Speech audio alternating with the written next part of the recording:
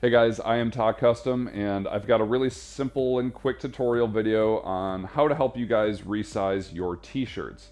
Now, I just got this t-shirt for Christmas for my sister, and I love tacos, but I noticed that kind of the sides and the armpits are a little bit loose, and I like my t-shirts to be nice and fitted. So maybe you lost weight, or you've got other shirts that you wish were fitted, or you found the perfect shirt that you wanted, but it was too big. There's a really simple technique that you can do in about 5 or 10 minutes that's going to make your shirts look perfectly fitted to you.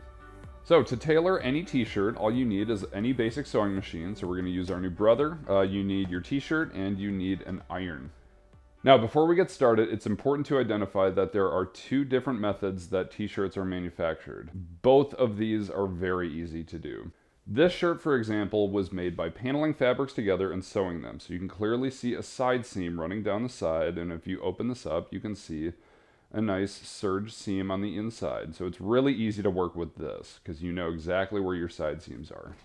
Now, this type of shirt is manufactured on what's called a cylinder loom, where there are no side seams. This whole tube of fabric is printed all at once, so there's not actually any side seams anywhere. So what we have to do is we have to iron this as flat as we can so we know exactly where our sides are.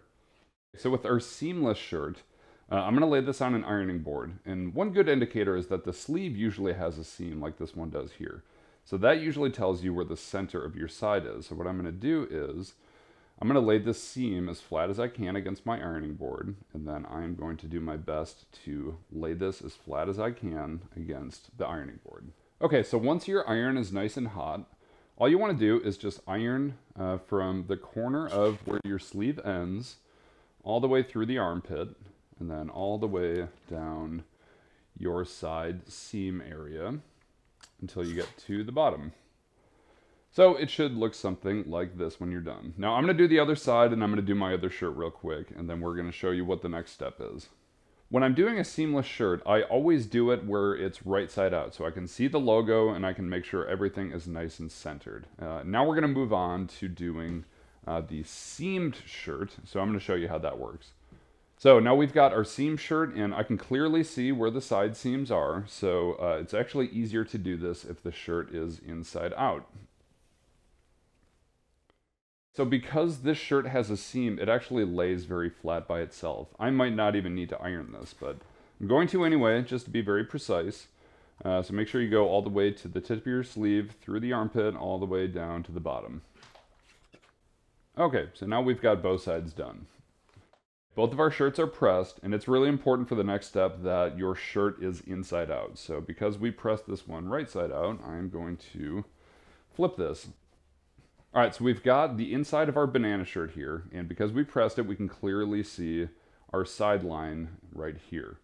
Now, just to make this tutorial a little bit shorter and simpler, I'm just going to be showing you how to tailor a shirt using our taco shirt. And so you guys are aware, the steps are exactly the same for either kind of shirt at this point. Okay, so now is the part where we have to decide how much we want to tailor our shirt. So if I hold my arm out and I kind of pinch it to where I want the fabric to sit, that's as much fabric as we want to take off.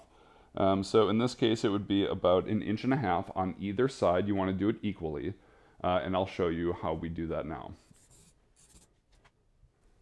So I'm just lining up my ruler where it's at the 1.5 inch mark here in the middle.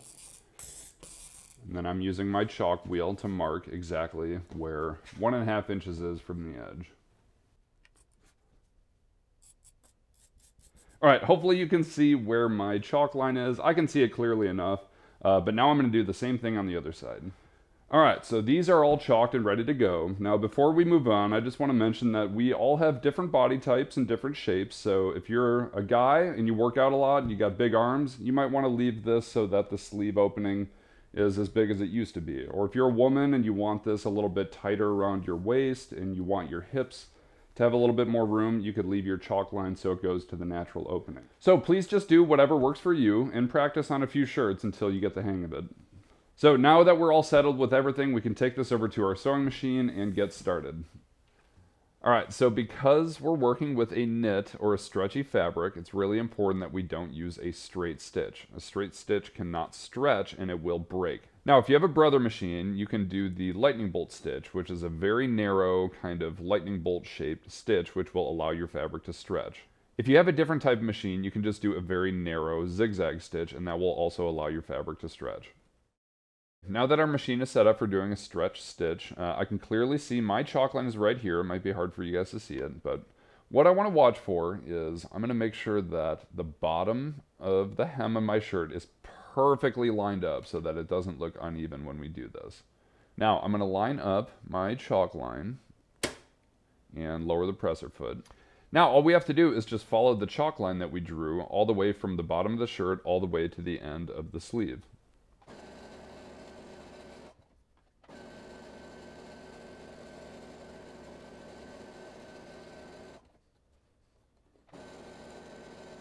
Alright, now when I get to where the seam of where the sleeve starts, I'm just going to do a very careful job to kind of guide my fabric so that it follows that curve.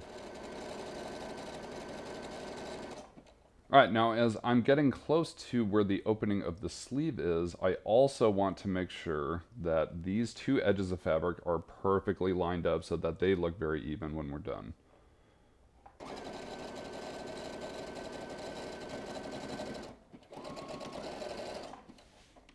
Okay, now I can just cut my thread, and we've got one side done. Alright, now something else I want to mention while we're doing our other side is when you're working with knit fabrics, it's really important that you just let the machine pull the fabric in. You don't want to pull the fabric through, and you don't want to pull the fabric tight. Otherwise, you're going to get ripples and bunching in your fabric. So just let the machine do its thing, and it's going to turn out fine. And again, as I get to my bottom, I want to make sure that my bottom edges are completely flush so that I've got a nice clean edge.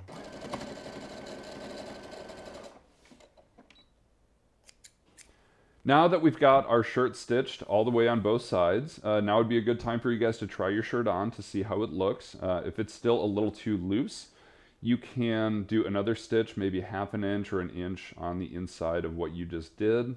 And then try it on again to see if it fits a little bit better. So hopefully you guys are comfortable with how your shirt looks, but something you're going to notice is when you look at the inside of your shirt, you're going to see this big kind of floppy amount of fabric here, and we don't want that. Now, once you're comfortable with the way your shirt fits, there's 3 different methods of cleaning up all this extra fabric. The first thing you can do is you can take a pair of scissors and trim very close to where our new stitches are here. Just don't trim too close so that you don't end up blowing out the seam. The second thing you can do is you can trim the fabric the same way and then take this to your sewing machine and do a zigzag stitch over the edge so that it will lock the inside of your seam together, which works very well. Now the third thing you can do is you can do a serge seam, which looks just like this. And what that's going to do is it's going to both trim and overlock this edge on the inside so that it stays nice and polished. So I'm going to take this to my serger and I'm going to serge all the way along the inside very close to that stitch so that it looks nice and clean.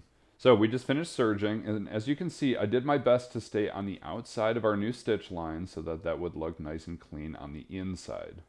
Alright, now we are officially done. So this is the way the shirt looks when it's inside out, and you can see our new cleaned inside seams. And when I turn this right side out, it will look like a very normal shirt that's a little bit slimmer than it was. Alright, and we are all done. So I'm finally going to get to try this on and see how it looks. I'll try to do a little bit of a before and after type of thing so you guys can see the difference. Alright, you guys, we are all set. I actually really like the way that this kind of tailored out, and as I lift up my arm, I no longer have any loose fabric like we did before. One of the coolest things about this technique is it works for both men and women. We all have different body shapes and sizes, so please do whatever works for you. I'd like to take a moment to offer a very sincere thank you to all of you for helping this channel get over 10,000 subscribers. I did not think that was going to happen, but I really do appreciate it, and I'm very excited about making some new sewing and cosplay video guides for you through next year. I'd love to invite you guys to check out my website at tockcustom.com. I have a lot of pictures of things that I've made, events that I've gone to, cons that I do, other tutorial videos, and recommended products that I use. And if you'd like to check out my other work, you can find me at Tock Custom on Instagram and Twitter. Again, thank you guys so much for all of your support. If you have any other comments or questions, please let me know. Otherwise, I will see you guys in the next video.